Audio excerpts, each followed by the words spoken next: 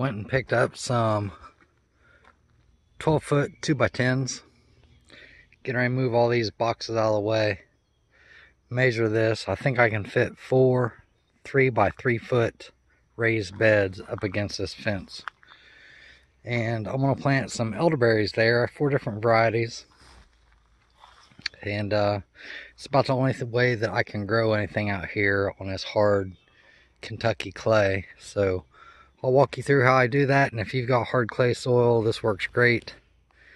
I do almost all my fruit trees in raised beds. My whole entire garden's in raised beds, and it works very well. Okay, I got the cardboard moved and the area cleaned up somewhat. I've got the tiller out here. I'm going to use it to help level the ground. I've got a level for when I set the beds, a screw gun for when I put the beds together.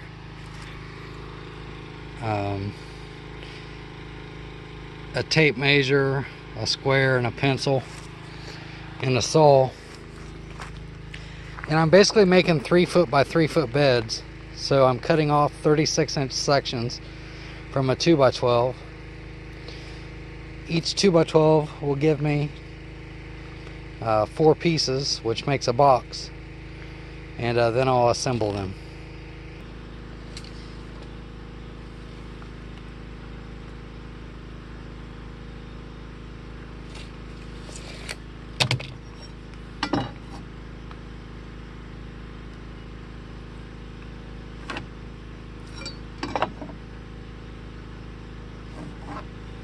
Cutting these right on the back of my truck, which makes it kind of fun, convenient, but fun.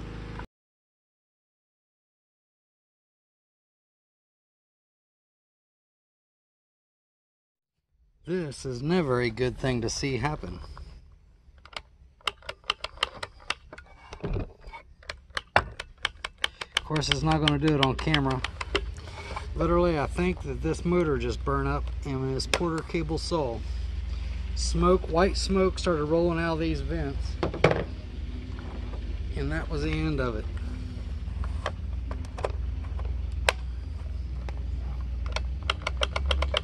Won't even turn.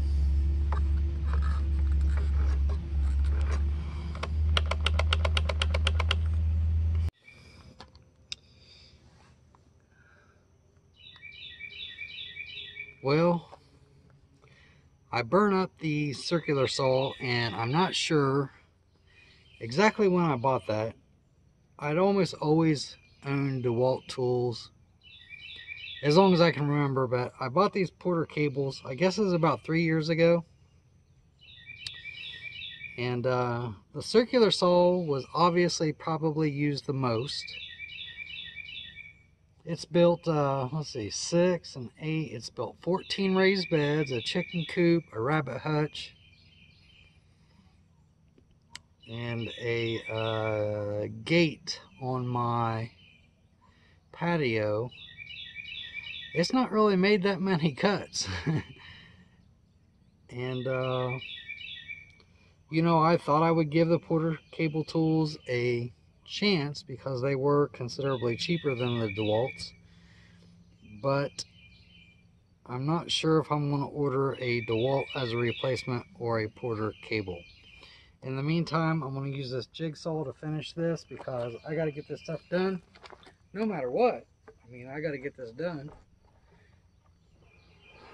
and that's just the way it'll have to be. It'll take longer to cut. The edges probably won't be as smooth, but we're going to get it done.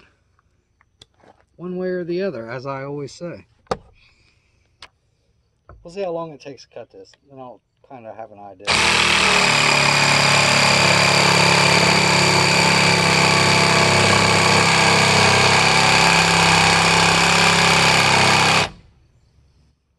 Can you even see that? Probably can't even see that. I've got to reposition the camera. It's taking a long time.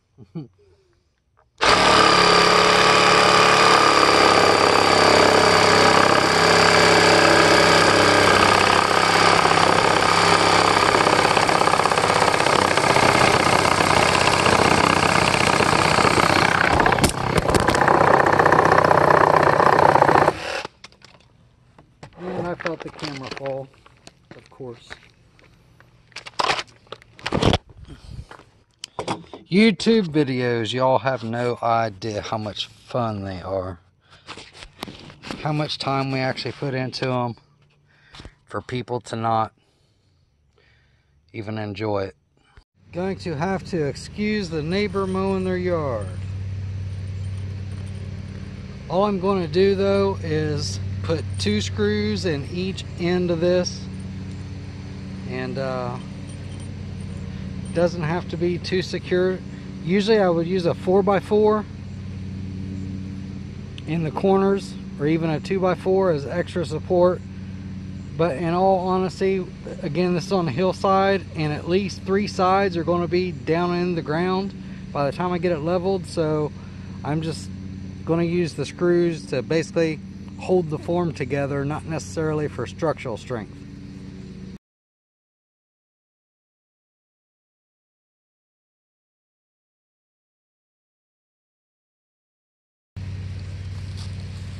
Alright, so now with the basic box formed, I'm going to lay it on the ground, and then I'm going to check to see how level the top of it is, and that'll tell me where I need to dig down using the tiller.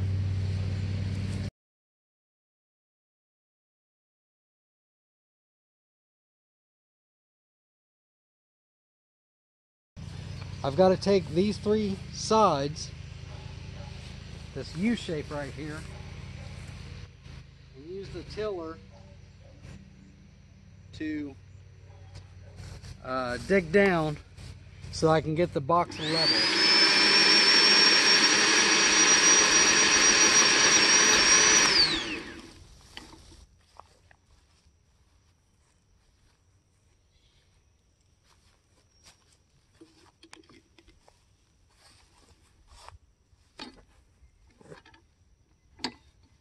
What I'm actually doing is using the tiller to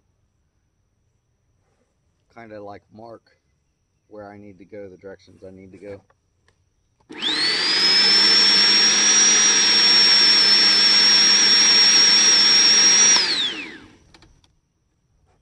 Then that gives me a reference point when I actually go to level this out.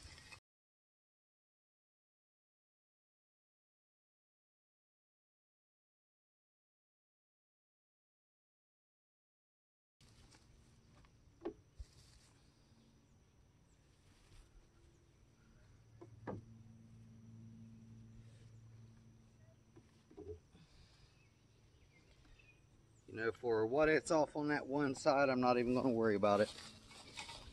So the next thing I do, once I have the box leveled, is I use a square to get it relatively square.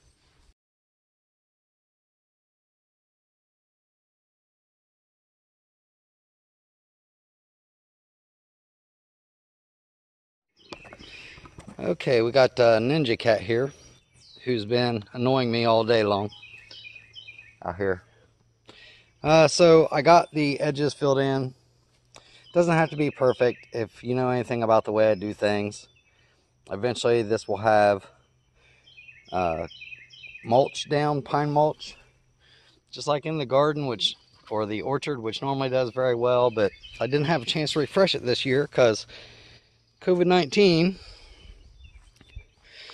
Anyways, so I take and I line the inside of the box with cardboard, and I fold the edges up to kind of like help when I put the soil in. I make sure the edges are pushed up against the edge as close as I can. And I know there's probably going to be people saying something like, oh my God, he's using cardboard that has color on it, or lamination, or marking paint. And you know, I think that people just worry too much about things in life these days. And I'm probably much older than many of you watching this, and I've been doing this for years. And other than this 3rd arm growing out of my back, I'm perfectly healthy. Like, I don't see the reason to get upset and worry over the littlest of details, because we're all just tiny ants in a great big ant colony, and if you die, it doesn't matter. A few people are going to miss you, But when you look at the percentage of the world population as a whole, you're basically nothing. So friggin' use whatever cardboard you got. Enjoy gardening. Enjoy life while you've got it. Stop being so uptight and afraid of everything. Alright, so let me tell you what I'm doing here. Every time I set up a new bed, not only do I have the cardboard in the bottom as a weed barrier and on the sides, and there might be some gaps, but that's okay. It'll take this cardboard quite a bit of time to break down, and by then the weeds will be dead. Might be a few poke up around the edges, but they're easy to pull out because it's a raised bed. But in a new bed, a lot of people, they put compost on their plants on the top soil, and the nutrients get washed down into the ground and feeds the plants. But every time that I build a new raised bed, I use compost in the bottom because that's where the new roots are going to need them first. Now, this is goat hard pack where I've cleaned the goat barn out.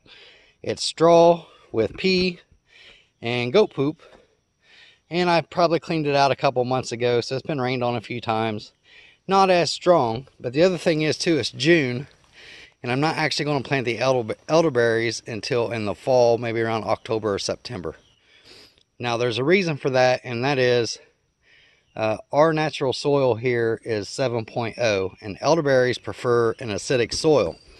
So what I'm doing is I'm going to get the beds built and then treat the soil from now until fall to get the pH to lower some, because I'm basically using store-bought soil, which I'll talk more about in a minute. And I'll use some Espoma soil acidifier, which is what I use on my blueberries. It works great. A 3 by 3 foot bed requires about 2.5 to 3 cups to bring it down 1 point. And the other thing is too, more about the soil. This evergreen soil comes from Lowe's. I really like it in the raised beds. It's basically like shredded pine leaves or needles, and it's got maybe some sort of, honestly, it looks like cow manure. It kind of smells like cow manure. I don't really know what the makeup of it is, but it's organic. I like it in raised beds. It does a really good job. Now, Home Depot also has a cheap topsoil that kind of looks like little rocks or pebbles. Almost looks like cat litter. And I like it too, but there's a huge difference between the two. The one from Home Depot is really made to fill in like low spots in your yard, so it's kind of bulky, where this is really fine, and it's pretty woody and organic. The topsoil from Lowe's, this evergreen soil's very fine, it's woody, it's got a lot of organic stuff in it, and the one from Home Depot doesn't. Now I use both, but what I do initially is I fill the bed with whatever I have on hand, which right now happens to be this in the pine, and I leave the bed a little bit short, and then I come back and put whichever one that I didn't use on the top layer, and then I till it under before I plant the plants. And what that does is that gives me some mass that also aerates the soil and kind of mixes it up and seems to do a really good job. So I use them both. Right now this is what I've got. I'm not sure how many bags it's going to take, because I'm going to put a pretty hefty layer of this straw and goat manure and pea down first. And of course it's going to break down over the next couple months once it gets wet, and I'll have to top them off again in the fall anyways. But this is what I do, and we're getting ready to do that now. Cat, you're going to have to move.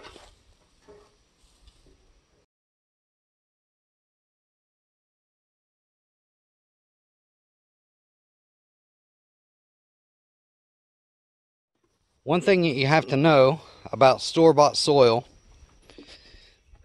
no matter where you get it from, unless you're buying it in bulk, if you buy bagged soil, it's sterile. It's sterile and it's pH 7. All of the helpful organisms that are in soil that are required for plants to grow are not in store-bought bagged soil. They can't do it because you'd be shipping organisms across state lines and that sort of thing, or even other countries that maybe don't exist there, and that could be catastrophic.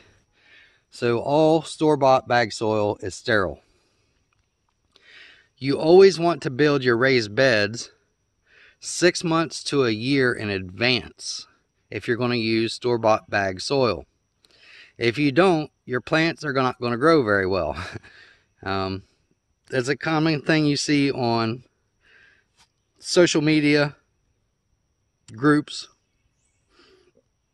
where people build raised beds, and the first year they are asking lots of questions like, what's wrong with my vegetable garden? You know, they built a 4x8 raised bed and they got a few vegetables in there and it's not growing very well. And they're talking about how they're fertilizing it and everything, and the real reason is because it doesn't have those helpful organisms. Now I'm going to link to 2 different posts above that show you how I plant things, because again, the elderberries aren't actually getting planted until in the fall, even though I have them already, because I've got to get this soil pH correct, and plus I want to give microorganisms a chance to move in, and that'll take some time. And the other thing is too, when you see how I plant in these other plants, I'm actually bringing some of the soil from down below this bed to the top when I use that auger to dig the hole, and that helps, you know, spread the microorganisms throughout the soil. But that's something you need to be aware of. All store-bought bag soil is sterile, pH 7.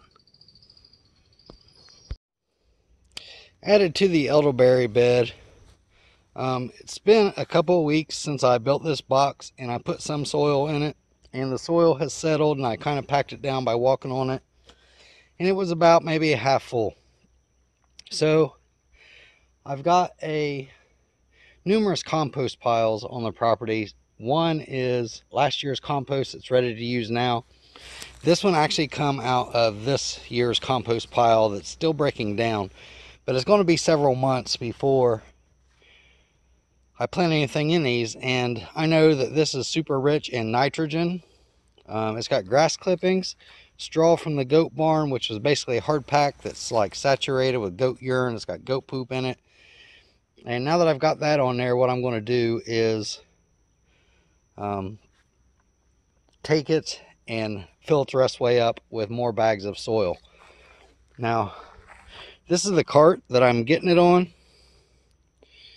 and I'm going to do basically the same thing too with this. More soil is going to go in until I get close to the finished level, and then I'll put the goat straw with urine and goat poop and grass clippings that aren't broke down yet, because again, this spiral herb garden isn't going to get added seeds until this fall, which will be actually plants for next spring. So to give it plenty of time to break down between now and then.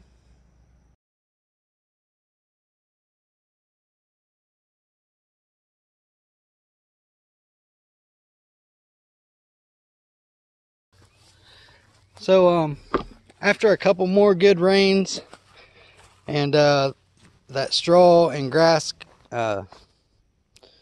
deteriorates, I'll have to add even more to it again before fall.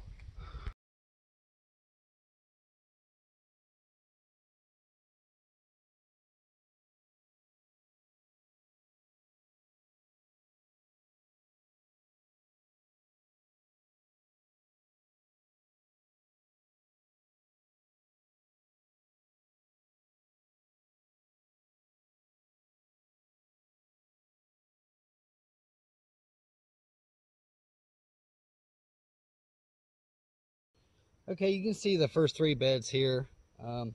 What I'm getting ready to do is add the soil acidifier. I use this Espoma soil acidifier, and I use it on my blueberries and a few other plants that require some acidic soil.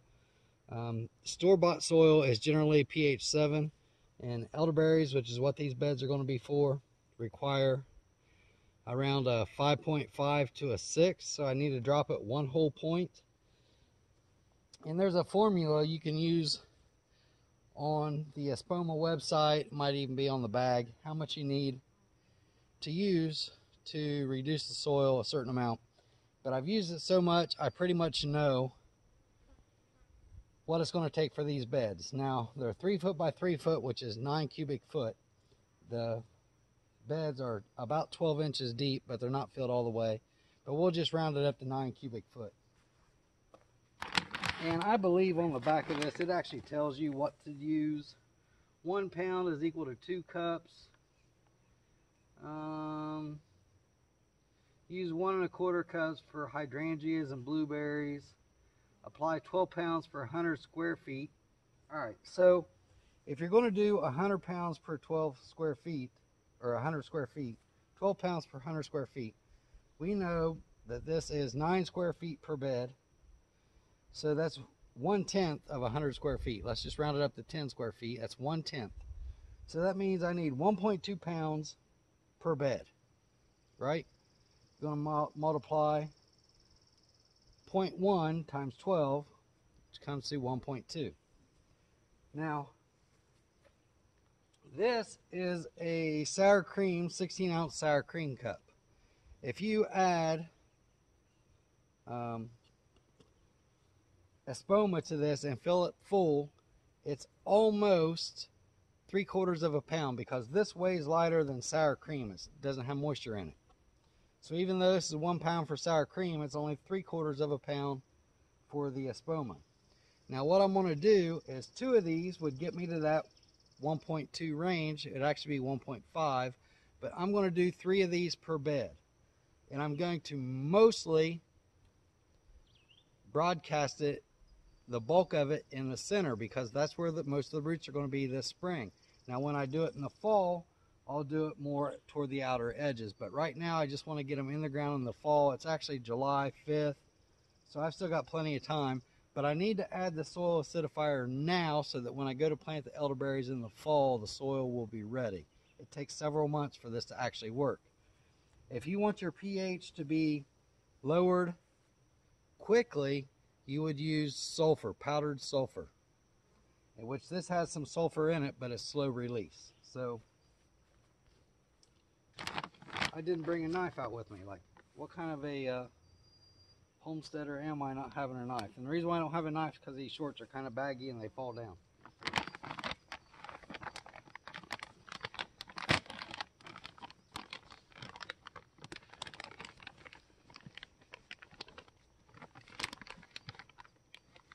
These bags are actually pretty tough.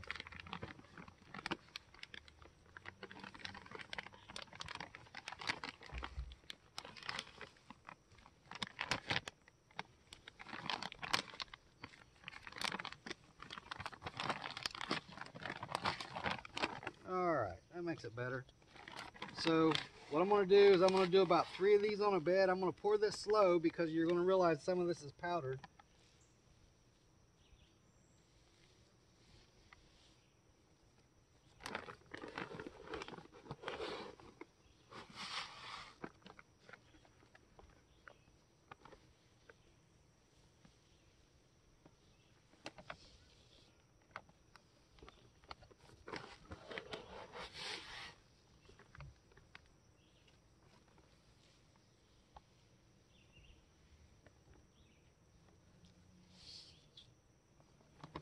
And hopefully you can see how I did that kind of in a circular pattern. Now we're not done, but I want to go ahead and put this on the other beds the same way.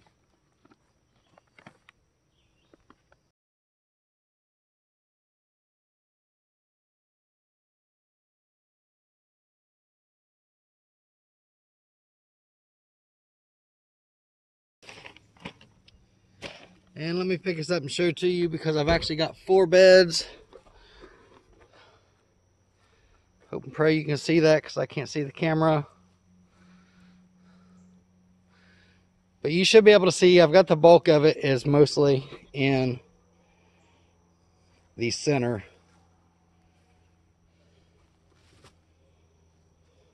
of the beds.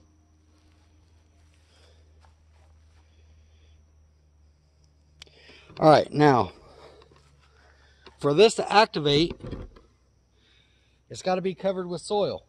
What's the quickest way to do that? Just rub it in with your hands, just like this.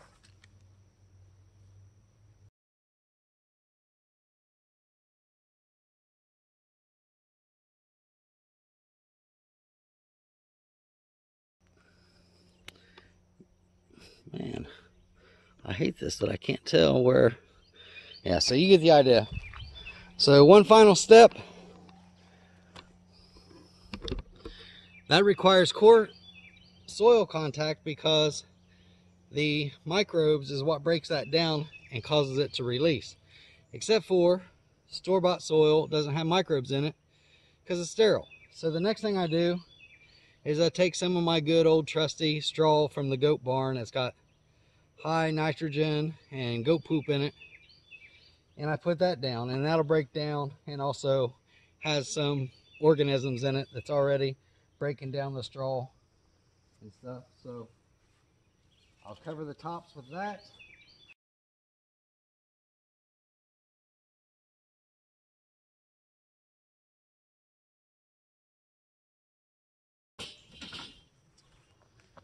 And let me show you what that looks like up close and personal. After I figure out how the camera goes, right there. I think you can see it now. Not very thick. Just enough to hold moisture in and offer some beneficial microbes to the tops of the beds to start breaking down that soil acidifier. So that completes that. And it's about June now, or July 5th. So July, August, September, October, probably sometime in October, in about 3 months, I'll go ahead and plant the elderberries in there. I realized that I forgot to record the video of me planting the elderberries, which I did sometime in October. They are planted all four. One there, one there, one there, and one there. But you can refer to my blackberries, which are booming, even though it's the middle of November. And I'll refer you to that video to show you how I use a kind of a modified Grandma White method when I plant plants, and it works very well.